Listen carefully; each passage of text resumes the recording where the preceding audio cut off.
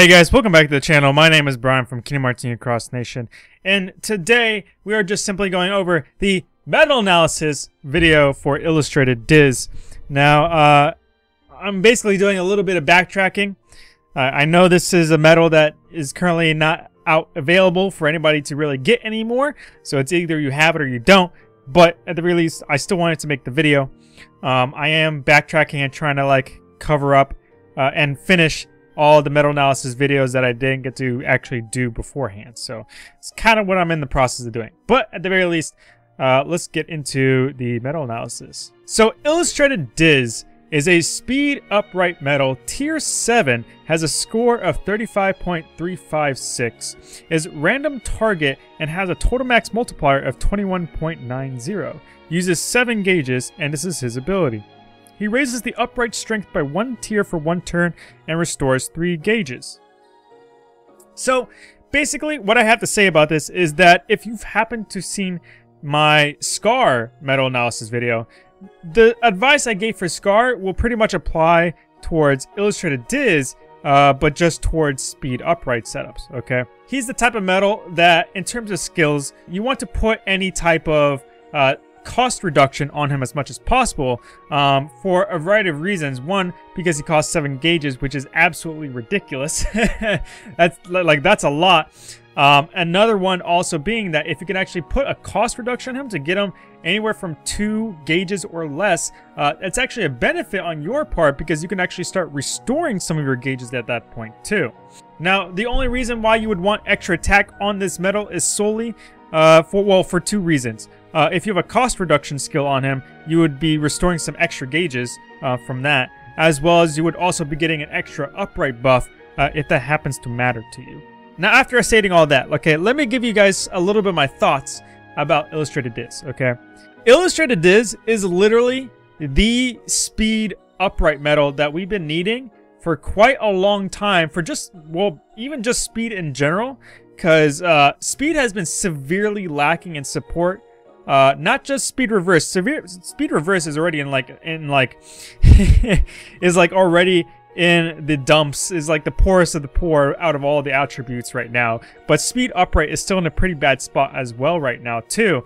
And Illustrated DiZ actually helps bring it out of the garbage a little bit, and actually makes speed upright a little bit more salvageable.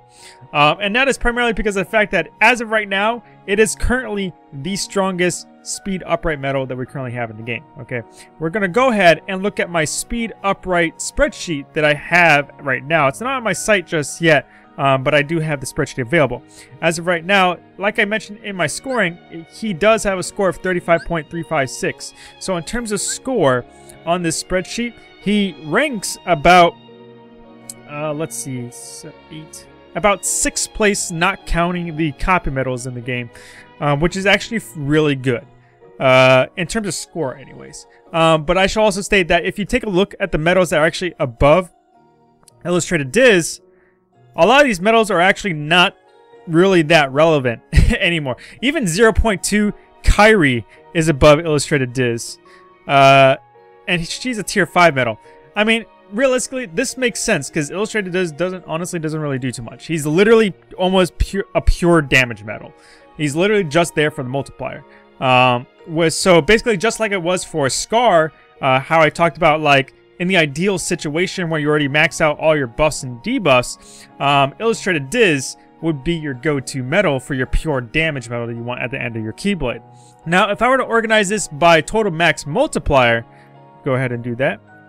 We can see that Illustrated DiZ automatically jumps to the top. It was going back to what I was saying before, that he is currently the strongest speed upright metal in the game. He is currently 2nd to Lingering Will. Alright, now what that tells me right there, and I already knew about it, but I wanted to show the spreadsheet first before I talked about it. But what that tells me right there is that quite literally, speed is in a really bad spot. In case you're not aware, but the Japanese version of the game actually already got some extra speed upright damage medals already in addition to Illustrated DiZ. They actually got a like Jack Skellington like type of medal, which was actually supposed to be the speed upright version of the Hercules B and Valor Genie that we currently have in global, as well as they also, as many of you know right now too, they also have the Judy and Nick B medal, which is also supposed to be the speed upright version of the FFRK Warrior of Light and Terra medal that we currently have in global as well. But the global version of the game has skipped out on both of those speed upright medals. So we were pretty much in a position where the Lingering Will was still our strongest speed upright medal in the game. And Lingering Will is a tier 5 medal that got released like months, maybe even a year ago, to be honest, because it is tier 5. So it's been a very long time since speed upright has seen any sort of love whatsoever, at least in the damage department. So Illustrated DiZ was definitely a like must-have if you happen to be trying to use a speed upright setup as your main setup of any sort. If not, though, you can use Lingering Will. Now, if we were to organize this by alternative total max multiplier, it ends up being the same exact scenario. Illustrated DiZ is still the top contender with Lingering Will just right below it. Now, if we wanted to organize this looking at the tier 7 spreadsheet, okay, so I have it right here and it's already organized by score. So if we take a look at this, Illustrated DiZ is actually right here, so kind of towards the middle. He's right next to Scar and King Triton, which honestly makes complete sense. They all, like all three of them, do the exact same thing, except Scar buffs a reverse buff instead of an upright one because he is a reverse medal. So, but I mean, it does make sense. They are pretty much just pure damage medals, and they are not really there for anything else. To be honest, you really don't want to use them for the buffs, anyways. You really want them there for the multiplier, which is kind of why they have somewhat lowish scores. A large reason why their scores are actually so high is because of the fact they have such high multipliers. Now, if we were to organize this by total max multiplier for all the tier 7 medals in the game right now, we can see that Scar, Illustrated DiZ, and King Triton are all up top, which makes sense because this is total max multiplier, not alternate total max multiplier, and these are a constant, consistent multiplier, 21.9. There is no range as a lot of medals tend to have. So in that regards, if we were to look at the alternative total max multiplier, which is where a lot of the more situational type aspects start to happen, it slightly changes. Okay, the Scar, King Triton, and Illustrated DiZ go down to second place and are only bested by FFRK Terra and Warrior of Light, which, I mean, makes sense.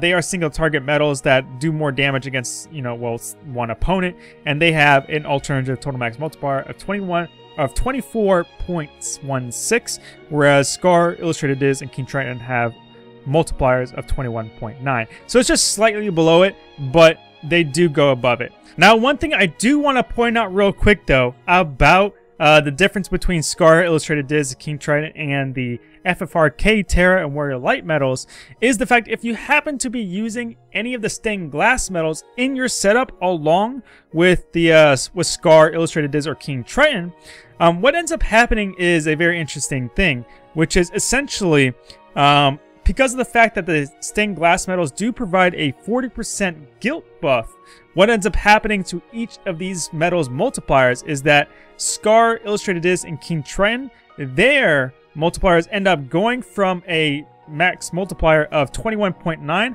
all the way up to a 24.82. All right, and as FFRK Terra and Warrior Light, they normally already provide themselves a plus 30% guilt buff. But because of the fact if you're using a stained glass medal with the FFRK Terra Warrior Light, that guilt buff, the plus 40%, will actually override the 30%. So and now actually raise their multipliers from 24.16 all the way up to a 24.88. Now, after stating that, they're basically almost the exact same thing. Illustrated DiZ with a stained glass medals buff will be at 24.82. And FFRK Terra or Warrior Light with the stained glass buff would be at 24.88. They are basically the same thing, okay? King Triton and Illustrated DiZ and Scar are all random target compared to FFRK Terra and Warrior Light, who are single target. So basically what this means is that if you're able, like I mentioned before with Scar, if you're able to have an ideal situation where you can already cap out all of your max buffs and debuffs before you get to Illustrated DiZ, DiZ is going to be your go-to medal depending on your situation, because he is random target and the multiplier is about the same thing. He's going to be an absolute powerhouse. Okay, they're pretty much the same exact thing. Now, out of formalities, we're actually going to go ahead and compare Illustrated DiZ to all of the currently existing medals in the game. And if we go ahead and scroll down as of right now, he appears right here. And he's just a slight scroll downwards, which honestly isn't that bad. To be honest, it's what I expected. He is just pretty much a pure damage medal.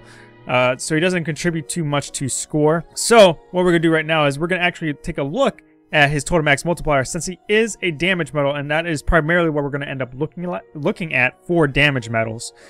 And if we take a look at total max multiplier, just like with the tier 7s spreadsheets, Scar, Illustrated DiZ, and Keytron pop up all the way at the top with their 21.9 multipliers. So if we were to take a look at the alternative total max multipliers, it's the same exact thing with the tier 7 spreadsheet. They go down all the way to 7th place, with FFRK Terra and Warrior Light just barely beating them at the 24.16. Other than that, that was it for today, guys. I hope you found that helpful. But if you enjoyed the episode, please leave a like and subscribe. And hit that bell button is the best way to know when I upload new videos such as this one. But other than that, that was it for today, guys. My name is Brian from Kingdom Hearts and Cross Nation, and I will see you guys in the next video. Peace.